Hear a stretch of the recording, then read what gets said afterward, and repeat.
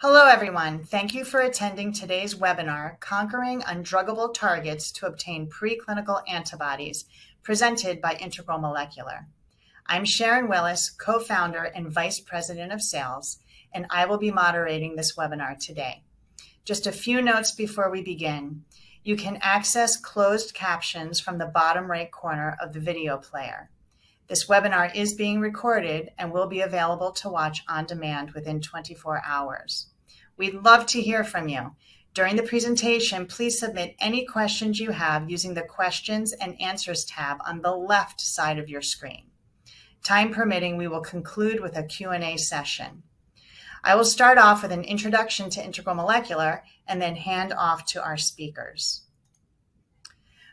With over 20 years of experience, Integral Molecular's mission is to develop and apply innovative technologies that advance therapeutic discovery against difficult protein targets. We have deep knowledge of target biology and antibody discovery and engineering to deliver leads with a short path to IND. The success of our platform is based on keeping the antigen in its native conformation throughout the discovery process using mRNA and lipoparticles and immunizing chickens to access a broad range of conserved and challenging epitopes to produce diverse antibody panels. We have the capability to create final clinical formats and test the antibodies in vitro and in vivo to position them 12 to 18 months to IND. Over the last 20 years, Integral Molecular has worked with over 500 companies, and we have many papers and patents, including publications in Cell, Science, and Nature. And now I'd like to introduce today's speakers. Our first speaker is Marty Lehr, co-founder and CEO of Context Therapeutics. Our second speaker is Joe Rucker, Vice President of Research and Development at Integral Molecular. And our third speaker is Ross Chambers, Vice President of Antibody Discovery at Integral Molecular. You can read their full bios on the left side of your window by selecting the Speakers tab. Marty and Joe will present case studies on two challenging targets, claudin-6 and GPRC5D, with a focus on key innovations that led to the discovery of preclinical candidates being developed for oncology therapeutics. Ross will talk about how RNA immunization and chickens are revolutionizing antibody discovery. Okay, now let's begin. Marty, please go ahead. Hi, I'm excited to introduce Context Therapeutics. I'm Marty Lehr, CEO of the company. Context is dedicated to advancing medicines for solid tumors. We have a really exciting lead program called CTIM-76. It's a T-cell engaging bispecific targeting claudin-6 on cancer cells and has an anti-CD3 arm to bind to and activate T-cells with the goal of redirecting those T-cells to cancer cells that express claudin-6. Common cancers that express claudin-6 include testicular, ovarian, non-small cell lung cancer, just to name a few. Overall, there's approximately 62,000 patients in the United States with metastatic claudin-6 positive cancer. CTIM-76 started its history actually at Integral Molecular. Integral developed a monoclonal antibody targeting claudin-6. We were very fortunate to partner with the company in April of 2021 to work collaboratively on developing a bispecific derivative of that monoclonal. And I'm happy to report we developed a clinical candidate that is deep into IND-enabling studies with the goal of submitting an IND filing with the FDA in Q1 of 2024. I've known the folks at Integral for almost a decade at this point. Built a tremendous company, real intellectual horsepower, tremendous technical expertise, particularly with membrane-bound, hard-to-target proteins. Claudin-6 is a tetraspan protein. It's a classical hard-to-target protein, and that's really where Integral can flex their muscles and really use that intellectual horsepower. They've been a tremendous partner working with multiple individuals within their company who have supported the development effort, whether it's basic biology, translational biology, protein manufacturing, you name it. They've done a tremendous job for us, and they continue to be a great partner for our company.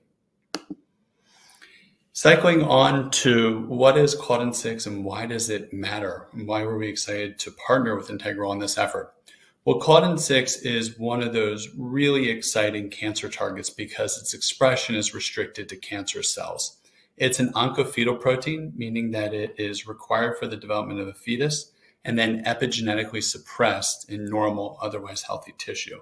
That's exemplified here in a slide from our corporate deck highlighting the expression of claudin-6 in cancer tissue on the left, taken from testicular, ovarian, and lung cancer biopsies. You can see claudin-6 staining here in brown. On the right, you'll notice those images across almost 24 different tissue types from normal, healthy tissue are devoid, or you see very, very low expression of claudin-6. That selectivity expression is what really differentiates claudin-6. As you all are aware, when one develops a cancer drug, you inherently want it to be a little toxic. Its goal is to kill cells, to kill the cancer cells. And those cancer cells often look like normal cells. And so to have something expressed just on the cancer cell to exploit with a technology like a bispecific antibody is what's really attractive about claudin-6. As we think about further target validation, it's important to note that claudin-6 has been shown to be prognostic across a range of tumor types. That's exemplified here with endometrial, bladder, and stomach cancer.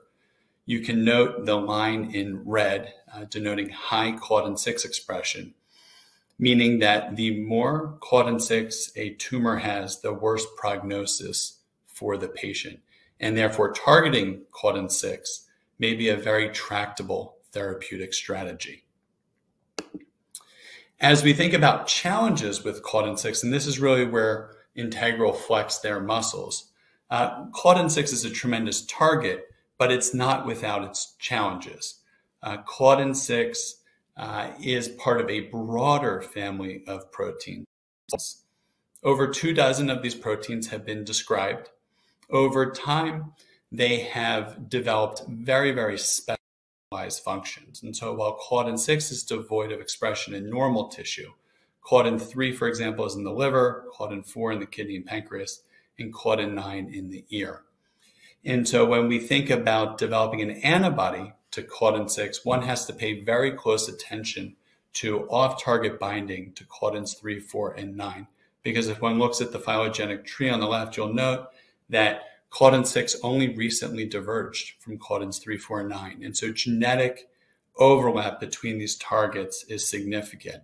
And what Integral did, in a real testament to their various technologies that they've developed in-house to discover antibodies and refine them, is to thread the needle and find a moiety within the epitope that is extracellularly expressed in claudin-6 to develop an antibody against. And so to talk more about that discovery effort, I'll transfer over to my colleague, Dr. Joseph Rucker at Integral Molecular. Thank you, Marty. And it's been a real pleasure working with Context Therapeutics in developing CTIM-76. So, let me just introduce the molecule, our lead molecule, and then sort of tell you how we got there. What was the story that got us to this bispecific, and what were we thinking about as we put together this program? So the structure of claudin-6, of the CTIM-76, is shown on this slide. It has humanized claudin-6 and CD3 binding domains, but it also has an FC domain, which it can extend the half-life of the molecule and allow for more convenient dosing.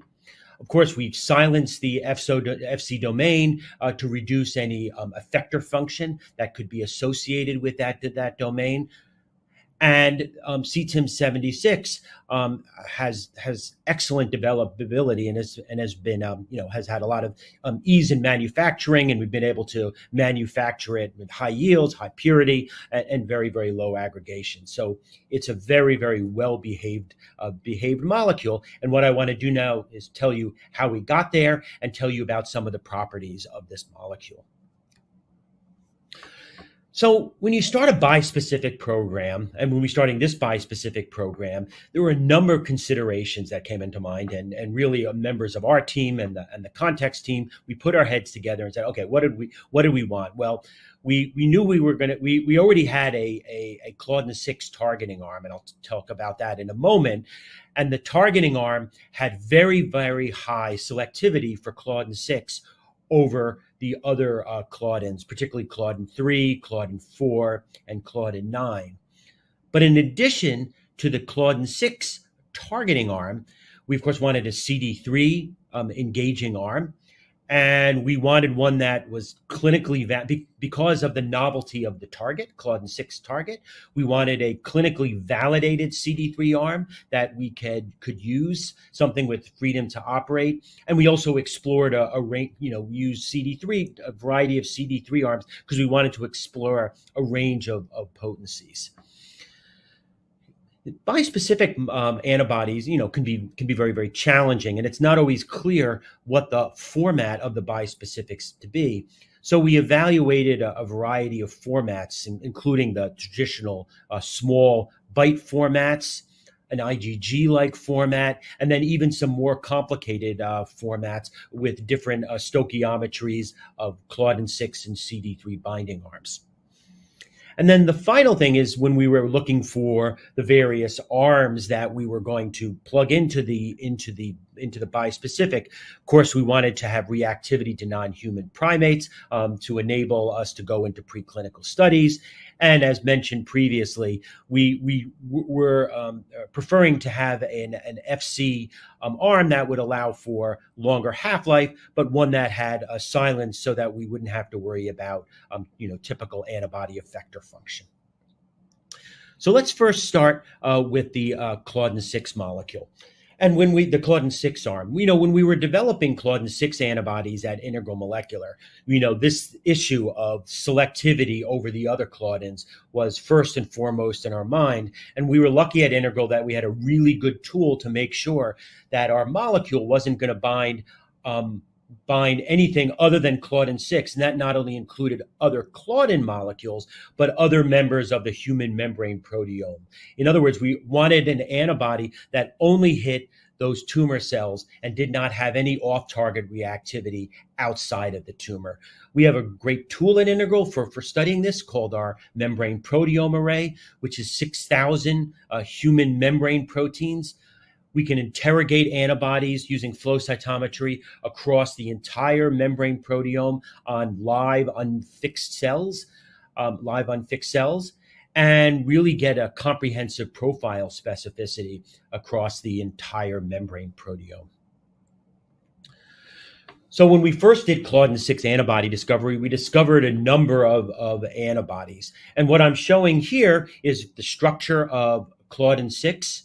I'm highlighting, in this case, the 3 residues that are on the extracellular domain of claudin 6 that are different from claudin 9. So it only differs by 3 amino acids.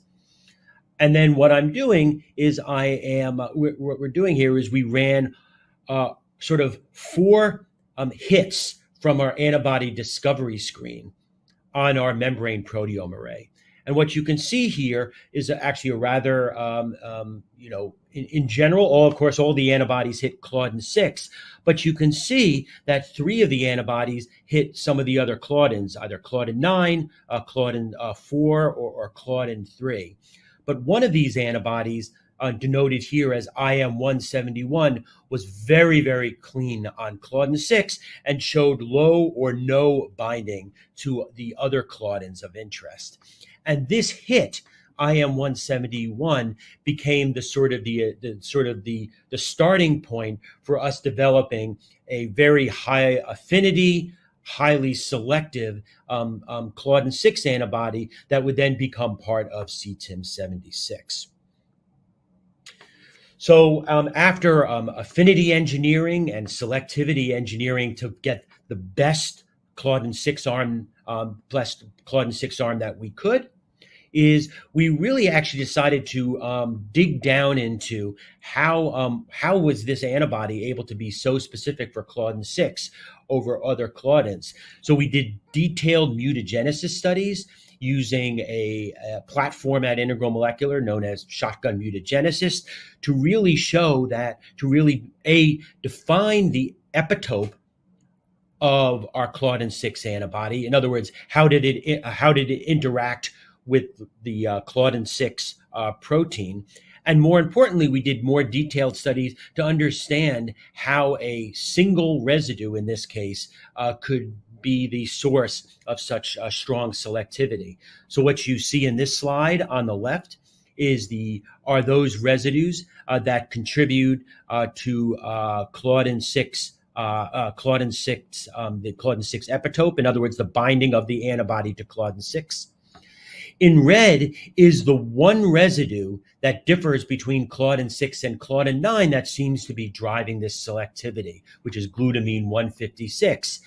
And we were able to show in a paper that was published in just last year, is that really a single atomic interaction on this residue is really able to enable our antibody to bind claudin 6, but be unable to bind claudin 9. So really we're able to dig down and understand that specificity. In doing this epitope mapping, we were also able to compare our antibody to other antibodies that are in early stage development, including in this case IMAB 027, which was a molecule that was being developed by Astellas, and showed that our molecule, which in our paper is denoted IM301, but is really the claudin 6 binding arm of CTIM-76, really has a very unique epitope compared to competitor molecules. So it's very unique in how it interacts with its target. So, of course, once we had our claudin 6 arms, and we had a few claudin 6 arms that we were interested in, we paired those with a number of CD3 arms that had differing affinities and differing epitopes. We ended up with a candidate panel of 54 antibodies, bispecific antibodies, that we put through a range of in vitro studies, both binding and efficacy and developability. Ended up with 4 lead candidates, of which CTIM-76 was our clear winner, and is the molecule that's gone into development and is heading towards IND. So CTIM-76 now, as it's developed, has a wide therapeutic window, and I'll show you why. It's fully humanized, it's got low immunogenicity, and it's really had excellent developability and manufacturability. It's been a very well-behaved, lovely molecule to work on. So some nice properties of course, bispecific. Of course, bispecific molecules work by bringing effector T cells preferentially towards tumor cells and inducing specific cell cytotoxicity here. So what you see on this slide is an in vitro studies of CTIM-76 on cells expressing claudin 6, and you can see that it's killing cells with picomolar potency. But then if you look at the cytotoxicity against the other claudins, claudin 9, claudin 4, claudin 3, it's several of other orders of magnitudes weaker than claudin 6, showing that we should be able to get in vivo good killing of tumor cells expressing claudin 6, but no toxicity against healthy cells expressing the other claudins. We've now, of course, put CTIM-76 into quite a number of in vivo models. So on the left here, this is our efficacy studies in a OV90 ovarian xenograft model in NSG mice with engrafted human PBMCs. And what you can see is, good tumor growth in animals where there's been that were treated with a vehicle, with the vehicle. So you see the tumor consistently growing, but upon treatment with several different doses of CTIM-76, you get a complete regression of the tumor in this model. And this has now been done in several models.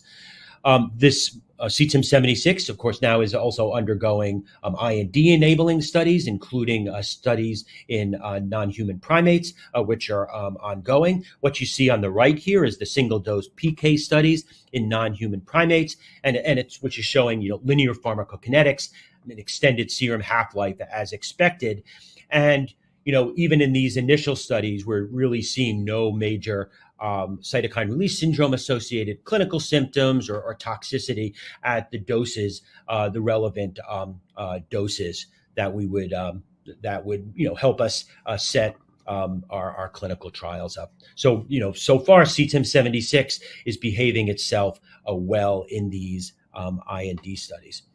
I want to just do a quick pivot right now to so that's our CTIM-76 program, and to reiterate what Marty said, this program it has an expected IND filing at the end of Q1 in 2024. So I just want to quickly pivot to another bispecific program that we're working on, which is the GPRC5D. This is a G protein coupled receptor, which are always very, very challenging targets. GPRC5D is a very interesting target. It's expressed in multiple myeloma cells, but it's not expressed in healthy tissues except for hair follicles. And it has it makes it this clean expression profile means that it has good potential with a therapeutic modality in immunotherapy. In other words, bispecifics bispecifics. So we did a very deep campaign for antibody discovery against GPRC5D. And we were able to isolate quite a number of GPRC5D specific antibodies. We built these immediately into a bispecific, so we could analyze these molecules in the context of the modality that we were most interested in. On the left, it shows the binding of these close to 50 antibodies against GPRC5D, and you could see that there's a real wide range of affinities. Many of these antibodies were highly cross-reactive across diverse orthologs, both primate as well as rodent orthologs for GPRC5D, helping to streamline preclinical studies. But what was interesting is when we put these into bispecific killing assays, we found that there were only some unique, very, very unique binders that had really strong cytotoxicity in these bispecific formats. And those are the molecules that we've now moved forward for doing more detailed types of in vitro testing.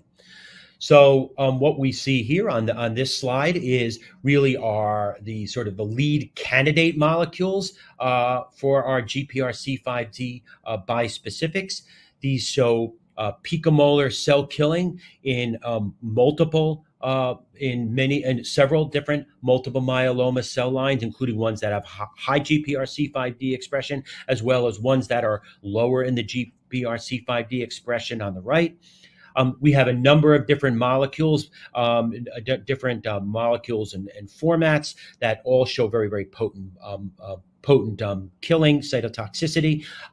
And right now we have one lead candidate, which we're beginning to do more detailed studies on. I said these molecules have very, very high potency for killing of multiple myeloma cells. Of course, we have full intellectual property rights over all of these molecules, and we are in the process of starting the in vivo murine efficacy studies on these molecules. But I want to say one more thing about GPRC5D before I hand off to my colleague Ross Chambers, and that is, of course, very recently there were some studies that were performed by J&J where they took bispecifics against BCMA, which is a multiple myeloma target, as well as a bispecific that was against GPRC5D, similar to what we're developing here, and showed that in clinical trials, a combination of those two therapeutics showed unexpectedly high response rates. And so we were interested in the possibility of combining all of those targets into a single molecule. And we're beginning to some of those in vitro data are beginning to become available. I just wanted to show a sneak peek here where we have a molecule, a tri-specific molecule against GPRC5D, BCMA, and CD3. And what you see on the right is the specific cytotoxicity of this molecule shown in red as compared to a similar bispecific molecule that's shown in blue. And over the next few months, we're really, digging down into sort of the in vitro characterization of these molecules, with then setting up in vivo efficacy studies to study these in even more detail. Integral Molecular has a diverse pipeline of antibodies against a number of complex membrane proteins shown here. Of course, some of them have been our partnered programs, including our CTIM-76 program with Context, as well as several other partnered programs. We're actively working on our GPRC5D program that you just saw, as well as other programs in oncology, autoimmune diseases, as well as pain. But in order to go against any of these types of challenging targets, you need a very specific type of discovery platform. And at this stage, I want to hand it off to my colleague, Ross Chambers, who's our VP of Antibody Discovery, to talk about our antibody discovery engine at Integral Molecular.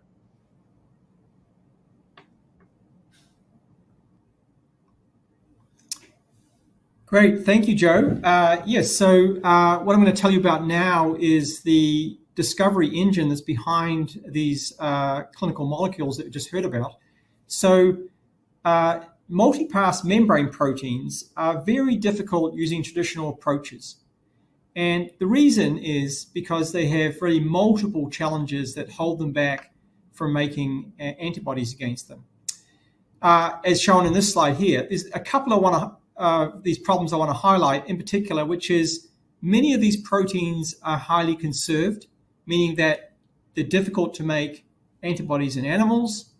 And two, that their structure is dependent on the membrane, which means they're very fragile and that you have to keep them in the membrane at all times to maintain their native conformation. And these are some of the problems, as well as other ones, that we have solved with this platform. So first up, talking about highly conserved proteins. So if you look in the middle graph, if you look at all human drug targets and you compare their identity to mice, almost half of them are very highly conserved.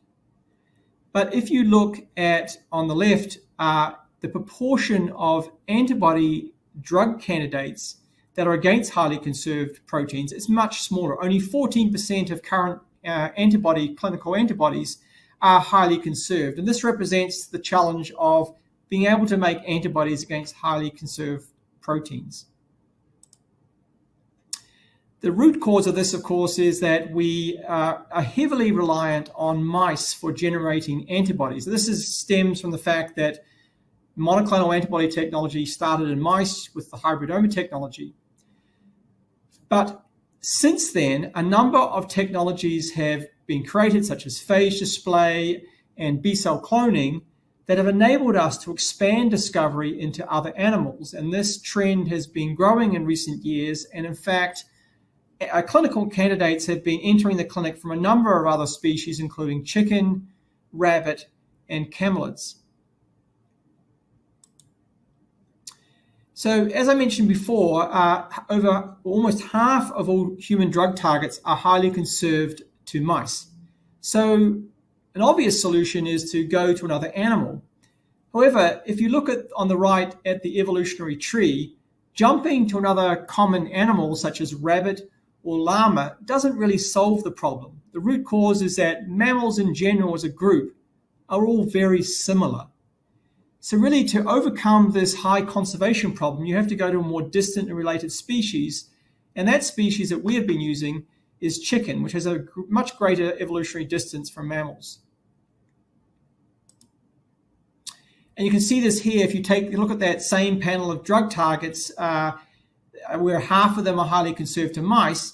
It's only 15% of them are in fact highly conserved in chickens. So really, chickens really solves this problem largely of how to generate antibodies to highly conserved targets. And that's shown here. Here's some examples of 4 highly conserved targets to mice in the high 90% identity between human and mice, all multi-span membrane proteins, but the identity in chicken is significantly lower, usually 10 to 15% lower than mice. And when we immunize these targets into chickens, you see that all of them are able to reliably induce high titer antibody responses to these targets. One other side benefit of this is that since mammals are all closely related, what we often find is that chicken-derived antibodies can cross-react across multiple mammalian species. And this, of course, is very useful for doing preclinical studies where you'll be using the molecules in mice and primates to study the molecules. And when they don't cross-react, you may have to make surrogate antibodies and things like that to solve this problem. But here, with chicken-derived antibodies, what we have found is that we often find that the antibodies are able to cross-react with mice as well as cyno species. And in fact, this has been seen across the field. So we are not the only ones using chickens for antibody discovery. A number of other groups are using chickens. And in fact, this is a list of a number of preclinical assets targeting various proteins. And in fact, almost all of them are able to cross-react with rodents. Now, since we are generating antibodies from chickens, we need to think about humanizing them since they'll be going into people. And it turns out actually that chicken humanization is very easy since chickens use just a single antibody framework, and it's a well-behaved framework. And so you can humanize chicken antibodies using the classic CDR grafting method. However, we developed a few years ago an even better method, which we call HCAT, which means we humanize millions of antibodies in parallel before we do antibody discovery. So after immunizing chickens, we will isolate just the CDRs from the antibodies and clone them into a fully human framework. This framework that we use is 100% identical to frameworks in FDA-approved antibodies and have well-behaved developability. And what that means is we end up with a fully humanized library that we can then use for discovery, and means that the hits that come out of these libraries are already humanized and don't require any downstream engineering. An additional benefit that we've observed is that the CDR shuffling that occurs naturally in this process does mimic the process that occurs in chickens. And what we find is that we get additional affinity maturation of the antibodies, giving us, picomolar affinities of these candidates. So that's dealing with highly conserved antigens. The other issue that I pointed out was that you must maintain native epitopes of these very fragile proteins. They depend on the membrane for the structure, and so you really have to keep these proteins in the membrane at all times to ensure that we get antibodies that work on the native protein. So we have 2 technologies that we use in combination together to solve this problem. One is lipoparticles. These are virus-like particles that contain high concentrations of the membrane protein in a membrane. The second technology is nucleic acid immunization, either DNA, but more recently we've shifted to RNA, where we immunize the animal with nucleic acid, and the protein is made, the antigen is made in the animal in vivo, in the membrane, in its natural environment. For those that haven't heard about light particles, this is one of the founding technologies of our company. Light particles are virus-like particles that we create by co-transfecting into a cell that's highly expressing the target with a viral core protein. This results in budding off of the plasma membrane with high concentrations of the target protein to create these small particles that we can then purify and concentrate. And these have been excellent reagents both for immunizing animals as well as for panning phage libraries to pull out the hits. So here are some examples of immunizing chickens with this platform using RNA and lipid particles. And the first example is an easy example. It's the SARS-CoV-2 spike protein that almost everyone has made antibodies to by now. It's well expressed, it's foreign, it's easy to do. You can see here that we got 5 out of 5 strong high titer responses using this platform. Second example is a very difficult GPCR that we'd worked on that was very challenging even for many attempts. It's got very poor expression and it's very highly conserved, even to chickens. But here with RNA and light particles, we got 4 out of 5 high titer responses. And then the last example is a very difficult ion channel. It has very poor expression. It's highly conserved and very small extracellular loops. And again, we got very high titer responses in the majority of animals.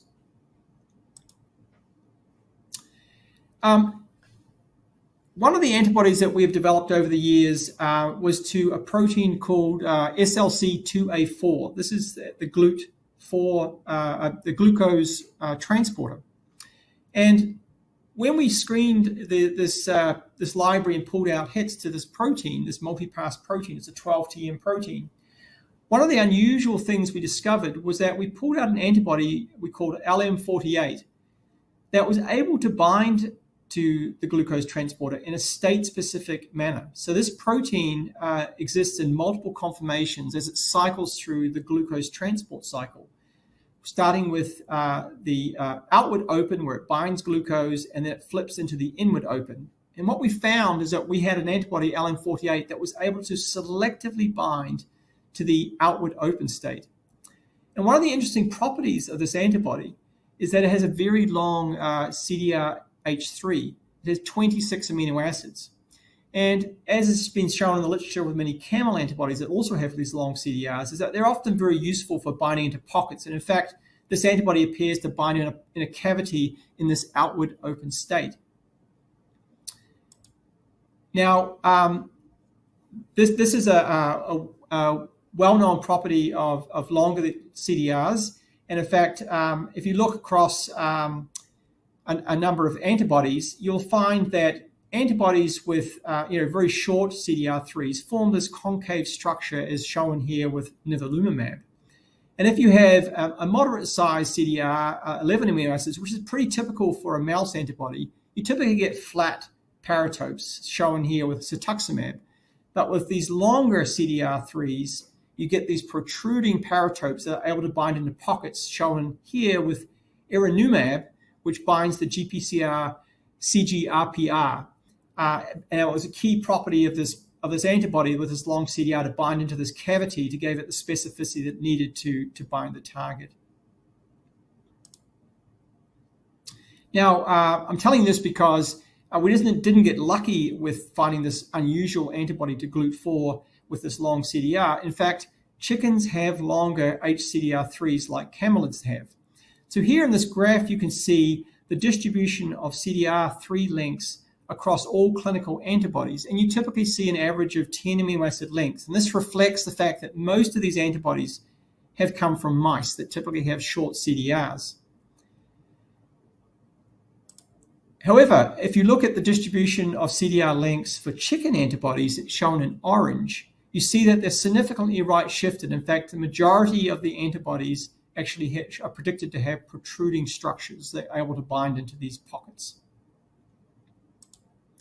And just show some examples here. So there's a chicken antibody in the clinic against PD-1 that is a 17 amino acid CDR. The claudin 6 CTIM-76 molecule we just heard about has an 18 to 20 amino acid CDR3 length. And then, of course, the LM48 that against glucose transporter has a 26 amino acid, which is even quite rare for chickens, as it's really quite out there on the spectrum. Okay, so that's our brief overview of our platform. What we've shown you is that you can take on these very challenging multi-pass membrane proteins. It requires a number of technologies. What we're using here is technologies to maintain the native structure of these multi-pass membrane proteins using DNA and RNA immunization with life particles. Chickens have been a key technology to enable us to solve highly conserved proteins, as well as the longer CDRs to reach into unusual pockets in proteins. So thanks for your attention. All right, thank you to our speakers. Now let's move on to the Q&A. As a reminder, please submit your questions using the Q&A tab to the left of your screen. We have lots of great questions already, and we'll try to get to as many as possible. Our first question is for Ross. Are chicken-derived antibodies more immunogenic than those derived from other mammalian species? If so, are there any solutions to reduce immunogenicity? Yeah, thanks, Sharon. Yeah, that's a good question. So there have been only one antibody in the clinic from chicken-derived sources, and in that example, there don't appear to be any ADA issues with that. Now, in terms of, in general, solutions, with chicken humanization, because of the ease of it, we're able to achieve very high levels of humanization. In fact, the frameworks don't contain any back mutations. So that means that essentially it's just the CDRs that are different. And of course, all CDRs across antibodies are different. And so even fully human antibodies can have ADA problems. Another issue, of course, is a well-behaved antibody that doesn't have any aggregation or developability issues, because those things can also drive immunogenicity. So having high degree of human frameworks as well as a well-behaved antibody, I think, are key to keeping immunogenicity at bay. A follow-up question to that, Ross, is are there any chicken-derived antibodies in clinical trials? Yes, Synphagen was the first to enter the clinic with a chicken-derived antibody, SIM21. It's a PD-1 antibody. And that's a very interesting antibody because they were able to get an antibody that was not only high affinity, like 30 picomolar, but able to cross-react with cyno and mice, even though that it's not a very highly conserved protein. And that's one of the reasons they went to chickens. Great, thank you. All right, the next question is for you, Joe. In the GPRC5D case, do you know why some binders were cytotoxic and others were not? Yeah, it's a good question. You know, at the moment, we don't know, but it's almost certainly going to be due to the antibodies hitting different epitopes onto GPRC5D. And we're in the process, a process of doing some epitope mapping to make those, to make those assessments. Just to sort of broaden that question a little bit. In many cases, we find that the geometry of the bispecifics actually makes a huge difference about whether you're getting any killing or not. And we've had examples and multiple examples across, multiple programs where you can have two binder arms that, a CD3 arm and a target arm that bind perfectly well, but in some formats show cytotoxicity and other formats do not show cytotoxicity. So really these, the epitope matters and the format matters. Okay. And kind of a follow-up to that one, Joe, how does off-target binding relate to off-target cytotoxicity, maybe for CTIM-76 and other bispecific molecules? Yeah, it's a good question, and it's been an interesting one. So, for cytotoxicity, for the way these CD3 engager molecules work, you really only need probably a relatively small number of molecules to be engaged with both the target and the T cells in order to get killing. And what that means, and on a practical level, is that you could have antibodies that show very, very low binding to an off-target once again, in a binding assay, for example, flow cytometry, but in a cytotoxicity assay, which is much more sensitive, you can actually begin to see cytotoxicity in that case. And, then that's, to sort of give a little bit more details on that, even for claudin 6, the binding affinities that we get are just subnanomolar, or on the subnanomolar level, but the potency of the antibodies are a couple of orders of magnitude stronger than that. So there's a big discrepancy there between where you see your binding and where you see your cytotox. Great, thank you. The next question is for Marty. What differentiates CTIM-76 from competing claudin 6 approaches? Well, obviously the work we did with Integral is a start. But in a more practical sense, the selectivity that we were able to achieve with the Integral platform for claudin 6 and the concerning off targets being 3, 4, and 9 are really dramatically different than the competitors, particularly as it relates to claudin 3 and 4. That will have practical applications and impact in the clinic, as 3 and 4 are enriched in the liver and the pancreas. And using a T-cell engaging bispecific, as Joe mentioned, is a very potent modality. And so you can see T-cell scaffolding with these therapeutics. And so off-target activity, even in vitro, if it's moderate, can have a significant clinical impact. And so we've been very fortunate to partner with you all and develop an antibody and a T-cell construct that has the ideal characteristics, performance characteristics relating to that selectivity profile. Great. And a follow-up to that, Marty, will CTIM-76 enter the clinic as a monotherapy or more likely in combination? Yeah, we haven't provided formal guidance as to what the phase 1 trial will look like. I can say, compared to similarly situated companies that recently entered the clinic with T-cell engagers, we do aspire to have monotherapy activity. That would be absolutely our goal.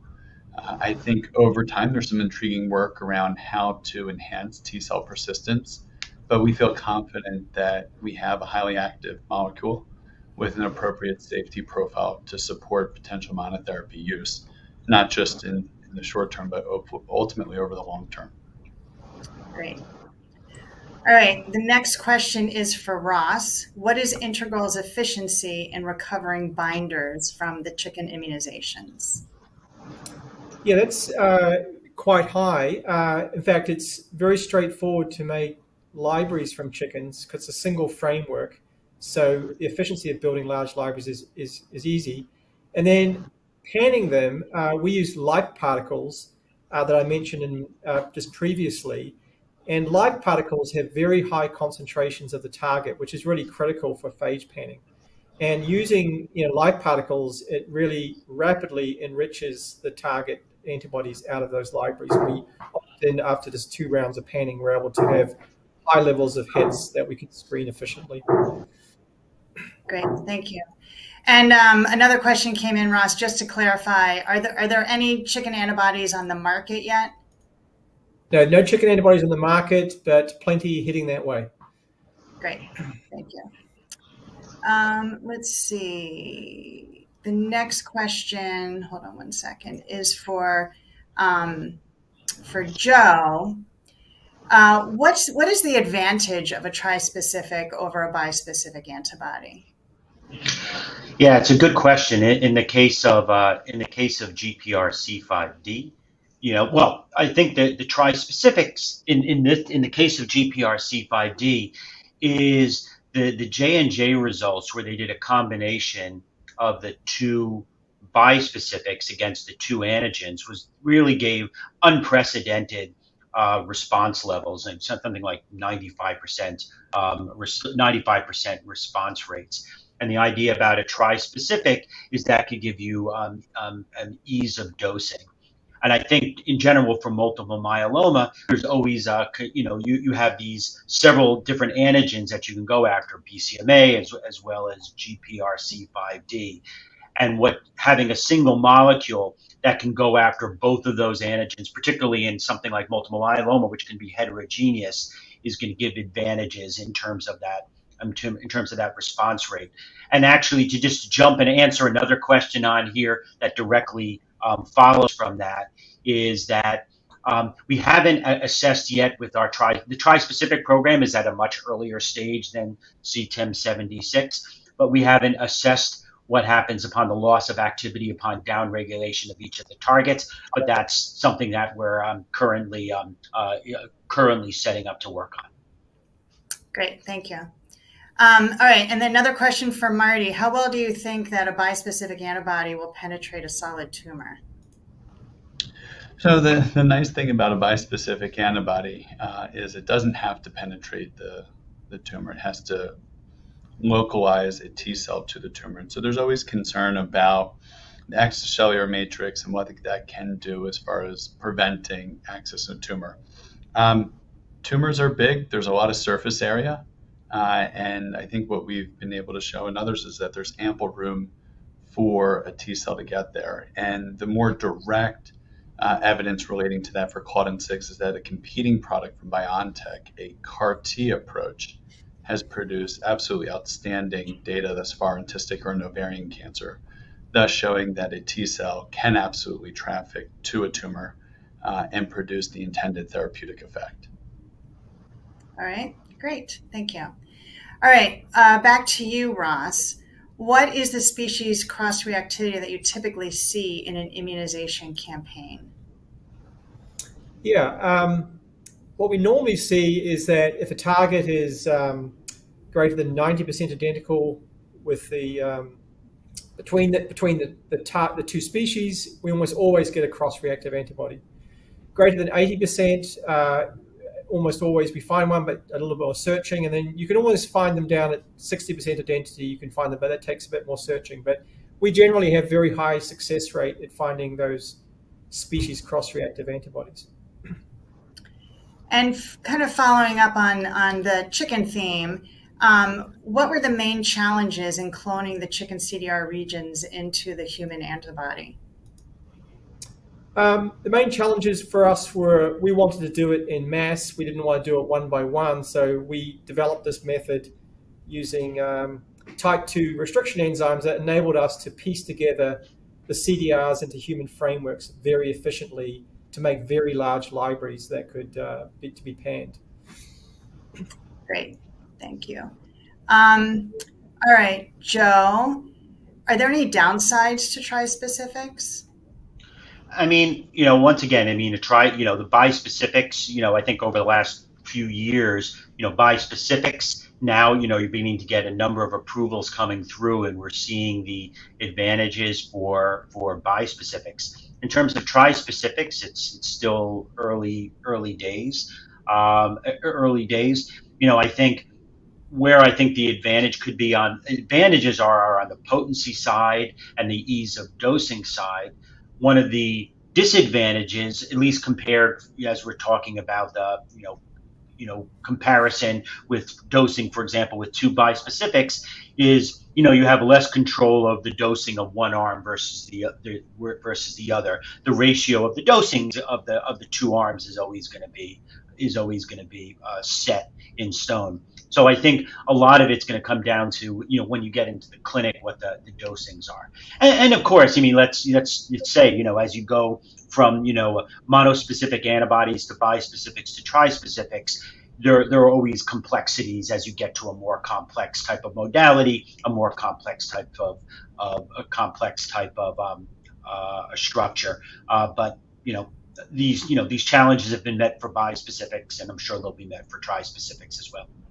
And following up on that a little bit, is there, a specific structure that you find to be the most effective for a bispecific molecule or a trispecific molecule? No, I mean, it's been an interesting process. We've tried lots of different geometries, and really, I think for each pair of binders, of binder arms, you really want to you don't want to second guess yourself. Biology is always smarter than you are. And so, we took an agnostic approach and tried a number of different scaffolds, a number of different arms. And really that's the way to do it. Do we have preferences, for some arms in terms of, in terms of, ease of doing, constructing them? Yeah, there's some, but really that's not a major driver. It's really, screening across multiple formats, multiple arms to find out what works the best for your given set of molecules. Great, thank you. Another question that came in, I think Marty or Joe, you could answer this. Could bispecific antibodies cross the blood-brain barrier for solid tumor targeting? I'll answer this one, and Marty can jump in. So, if you have a intact blood-brain barrier, a bispecific antibody, unless you put in some sort of arm to enable it to transverse, is probably going to stay out of the brain. But we do know that in a lot of different disease states, you begin to get breakdown of the blood-brain barrier. And in those cases, it's going to get across just like any other antibody would. So our antibody has nothing on it that would ease that process. But presumably in the types of patients we would be targeting, there would be some possibility of it crossing the blood-brain barrier. Yeah. All right, Ross, you talked about many different technologies that are part of your antibody discovery process at Integral. Are any of the technologies that you mentioned, available for use outside of the discovery platform, like lipoparticles, specificity profiling? Yes. So lipoparticles are a fee-for-service product that we sell. It's one of our founding technologies of the company, and we sell lipoparticles to many customers. And other technologies, I think Joe mentioned the membrane proteome array. That's also fee-for-service, and if you want the specificity of your antibodies tested, that's available to everyone as well. Great. And that was our last question. We had a lot of great questions. We couldn't get to them all today, but we'll follow up individually with any questions that we didn't answer. I want to thank you for attending this fierce webinar presented by Integral Molecular. And I'd also like to thank our 3 speakers for participating today.